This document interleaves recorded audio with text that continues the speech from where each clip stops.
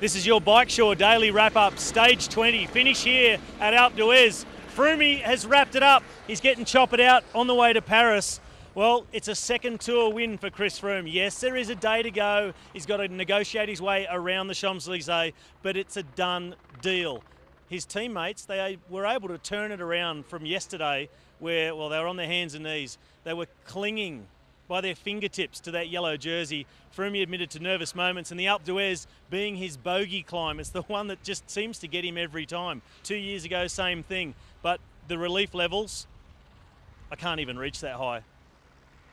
Now, the stage itself, it was a cracker. 110K, pretty short. How much can you pack in? Unbelievable. Must have been using a vacuum bag or something.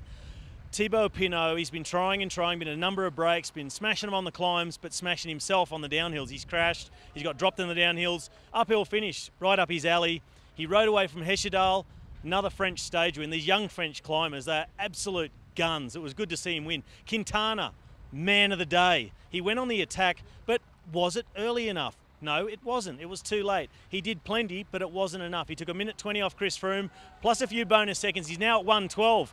Funny when you think about it like that, he lost a minute 28 on day 2 in the crosswinds. But Froome knew how much he could lose, and I think when you know, well, you sort of ease your body into that and you let it go a little bit. He was in control, although he was really hurting. It was a fantastic stage to watch, really exciting, and, well, bodes well for the future with a guy like Nairo Quintana. It's still the young rider wearing the white jersey for the coming years, these French young climbers, and Froome, he'll be back for another crack. So what a great day it was, everyone excited.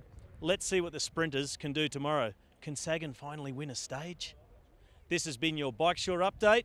They're the bicycle insurance specialists.